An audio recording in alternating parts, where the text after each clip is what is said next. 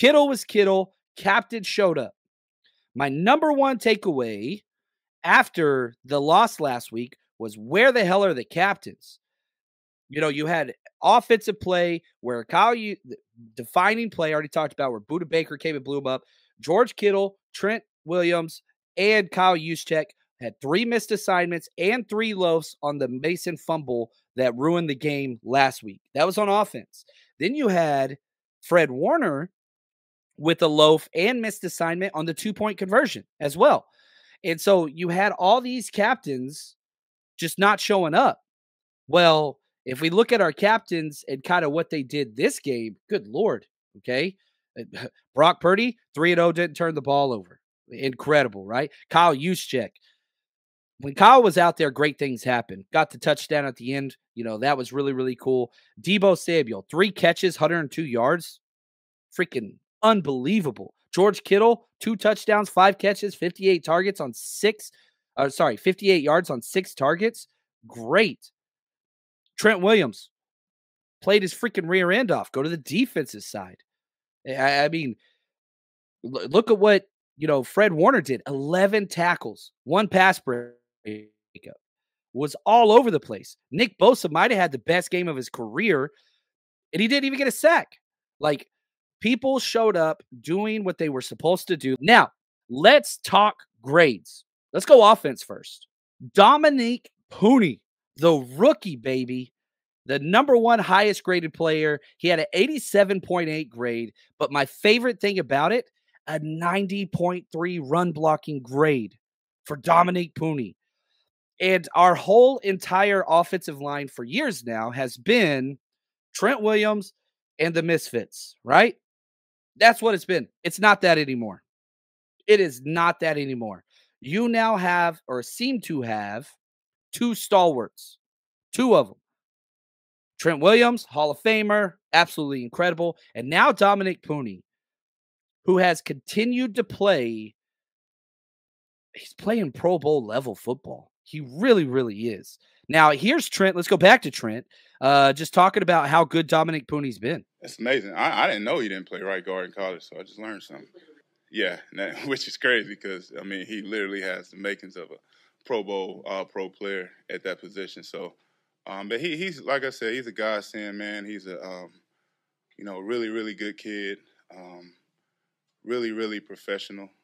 He gained his teammates' respect just by the way he carried himself. It's incredible what he's done. I mean, just from, if we're just looking from an analytics standpoint, right, PFF, we kind of always have to go back to them because they do such a good job, because the snap by snap by snap breakdown that they do, they don't miss a snap. Every single play is graded. He's the 8th highest rated guard in the NFL. Top 10. Every team starts 2. 32 teams. There are 64 starting guards in the NFL. He's 8th. 8th. Dude's playing like a freaking back end first round pick, early second round pick. Absolute stud. And again, the theme this whole time, this whole game has to be rookies are amazing. Rookie draft class, awesome. Everybody hitting. Everybody hitting. Now, Dominique Pooney 1, Jordan Mason 2, continues to be amazing. Only played 18 snaps. The shoulder issue was a major, he was running the ball very, very well. You look, he had an 86.6 grade. You look at the stat line, dude had 9 carries for 73 yards. I mean, he was averaging 8.1 yards per carry. Saw the injury happen in the second quarter. And he's on the sideline. He's got his helmet on. And I was just watching 24. Like, is he going back in? Is he going back in? Because we said, without Jordan Mason, you're in trouble. Isaac Guerrero has been awful. Terrible. Terrible. But even Isaac Guerrero stepped in and made one of the best plays. Now, if we look at where he ranks, Isaac Guerrero got a 63 grade. He was not good. We'll go through it with the film. But, man, he had that one huge home run play, and that was just everything. So, like, it was at that point where it's like, gosh, they got 3 timeouts. If we don't get a first down, they're going to get the ball back with good field position, time on the clock to go ahead and win. And so let's go to Debo. I thought this was probably one of Debo's best press conferences. Shout out to the great Juan Salas for getting these clips up, and Eric Meisner, our IG guy that helps with everything and the trips. Gosh, shout out to this team. This team is incredible. Thank you, 49ers Rush team. But here's Debo talking about Garindo and that huge run. Oh, yeah, for sure. I don't know why he didn't score. I would have scored. He said he was looking at the sideline and people was telling him to go down for what I don't know. Why he looking at the sideline running anyway. But, man, that's just huge. It's kind of like next man up mentality. We always want Mooney out there, but Ronaldo went out there and took advantage of the opportunity he had. Yeah, that's huge. Huge opportunity. Probably should have scored, but like it was one of those plays that wasn't he didn't hurt the team by sliding. Should have scored. And Shanahan even said, like, here, I'll play the clip just so we have it here. Let me find the right one. Oh no, I should have it. Yeah, here's the Garindo Shanahan talking about what Isaac should have done. You always feel like guys are close. I mean, we were running the ball pretty well all day. When they're going to really commit to stopping the run and try to get in those 8-man fronts. We got a good bounce read where we got outside, and usually when there's not two safeties there, which I don't think there were, you break them, and he's got the speed to do it. Said he's an eyelash slower than Raheem, and they had a pretty fast guy chasing him, but he said he wanted to give that to Juice, so it ended up working out well. Got to run more time off the clock. Want to see him slide there at the end? Hell no, we want him to score, and I don't think he slid. That's what he's claiming. I think 21's a fast player, and he got him a little bit there at the end. I'll see it. You guys saw it, but it ended up working out better for us. Yeah, my favorite thing is that he stayed in bounds. That was huge. So whether he slid, I don't think he did. But he should have scored. He thought nobody's going to catch him, but it's the NFL. Shout out to 21. That dude's a baller. It's going to be fun playing against him. One of the cool things, like I love Budda Baker, and I love playing against him. It sucks that he made, the game-winning play against us, against George Kittle. Like, I love that George Kittle-Budda Baker matchup. Budda Baker freaking knocked George Kittle in the mouth and won the game for them on that last play against us. But, like, I love best on best. And 21 Devin Witherspoon, like, dude, we're going to be playing against that guy for a long time.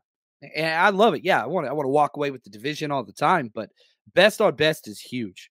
Now, sticking with the best of the 49ers, Jordan Mason second, George Kittle third. Good gosh. 80.6. Played 57 of 65 snaps. Was just awesome. Two touchdowns. Great. Debo, number 4. Brock Purdy, 5. Brock Purdy is so freaking good when he is protected. When he's protected, 3 touchdowns, didn't turn the ball over. Here's Big Trent just on how good Brock Purdy's been. I'm engaged. I think I seen Debo's, because the DN I was supposed to be blocking was chasing him in coverage, so I had a pretty good vantage point on that. I was kind of nervous. I know 53 can run, but obviously Debo got the full stride and it was game over. So, but yeah, Brock, as long as we keep him upright, as long as we keep the pocket clean, I mean, he's going to make the right decisions. He's going to put us in good position. So, we're not surprised by that. If Brock is upright, good things will happen. And they never got too close to him really at all this entire game. You look at here, let me scroll down to the defensive stats for the Seattle Seahawks. They had 4 quarterback hits, 0 sacks. 0 sacks. So you weren't getting those major negative plays that have been showing up. I think that's huge. You don't turn the ball over. You protect the ball. You run the ball, sustain all those things. That's where good things happen. Now, let's go back. George Kittle. This is what he said after the loss last week. Very simple. What do you got to do to get things right, George Kittle? So, I think all we have to do is hold on to the football, run the ball really well, and we're going to be okay.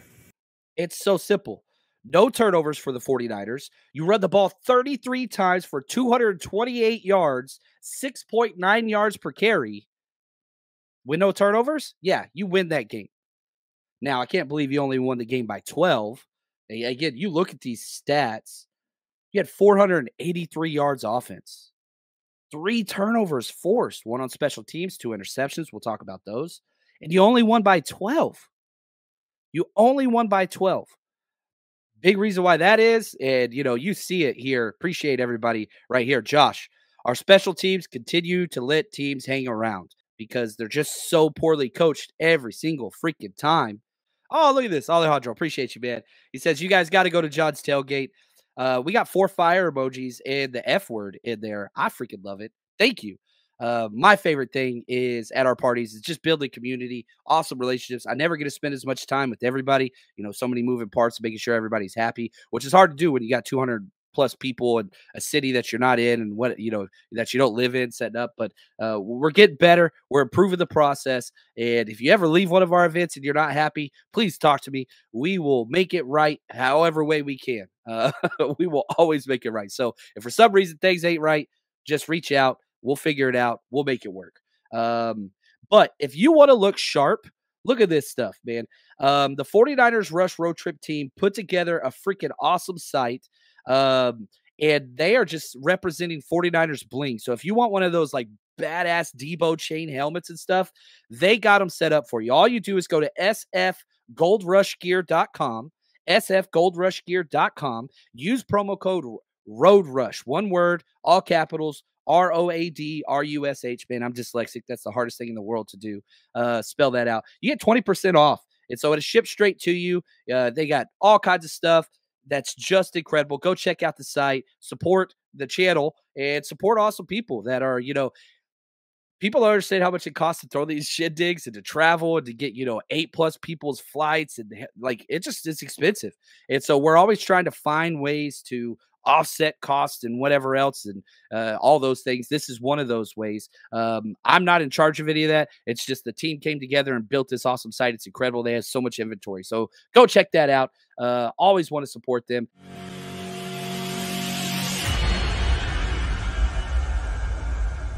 The 49ers Rush Podcast.